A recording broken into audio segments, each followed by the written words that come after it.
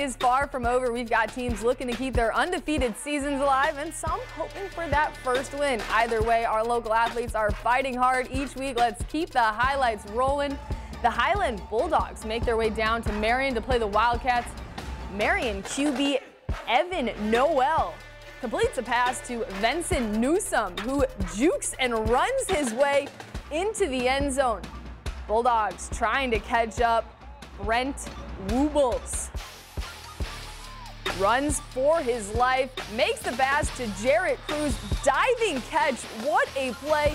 Then it's the next play. Travis Porter runs it in for the touchdown. Marion looks to extend their lead. This time, Brody Larson. He's going to punch it in for 6 more. The Wildcats take this one 48-28.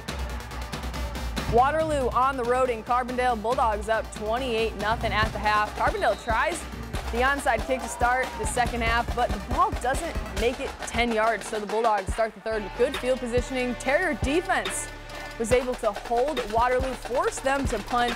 Carbondale just couldn't get much working on offense tonight, and the Bulldogs came out on top 38-14 over the Terriers. Getting set for a cross-conference match in the Ripper River as DuQuoin hosts Heron, a scoreless first. DuQuoin's Nick Brown needs 16 yards for the score. He gets 15, taking it down to the 1. Very next play, Gabe Adams plunges ahead for the score. Indians are up 6-0. Heron gets in on the action. Cameron Everett tries to get to the corner, comes up just short. Very next play, he rolls out, finds a hole to run through, extra point, puts Heron up 7-6.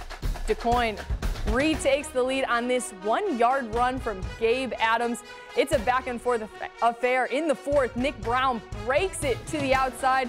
The only one catching him is the ref, but he's just gonna watch Brown run into the end zone to make it 19-10. Indians hold on for a 26-23 win over Heron. And here's what DuQuoin's head coach Derek Beard had to say about the game. We kind of knew what we were getting into there. We couldn't practice on Monday as a team. So we practiced on Tuesday and Wednesday, had a walkthrough yesterday, and come out tonight with 7 new starters on defense. And man, it's just it was kind of rough in the beginning. You know, we gave up some big plays early, but you know, we rebounded. We made some forced some turnovers, and you know, those turnovers were huge in this game. And that's a 26-23 final. DuQuoin getting the W. And the Jonesboro knocks off Massac County 28-27. Nashville took on Westland tonight at home. Nashville gets the dub 42-8. Freeburg falls to Chester 40-34 in double overtime. Freeburg's record falls to 2-1 on the season.